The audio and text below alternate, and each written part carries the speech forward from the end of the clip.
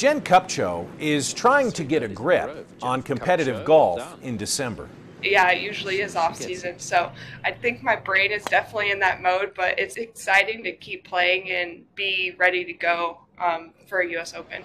It's called golf's toughest test, but Jen's toughest test may have come this summer when she teed off at Green Valley Ranch in her first men's pro event. I'm just out here competing and trying to play my best game. Kupcho barely missed the cut on a course that measures 800 yards longer than what the players face this week.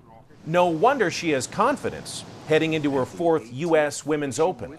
I've been playing really well, hitting the ball well, and making a lot of putts, so I'm excited for this week. With thick rough and tricked out greens, making a run at this major requires a totally different mindset. Even par is a really great score, so week to week on the LPGA courses, it's definitely not that way. You won the Colorado Open. Wouldn't it make sense that you're going to win the U.S. Women's Open? I mean, that'd be a great way to cap off 2020. Yeah, we'll see. It would be definitely really exciting. And a great way to roll in to the holiday season. Reporting for 9 News, I'm Aaron Anderson.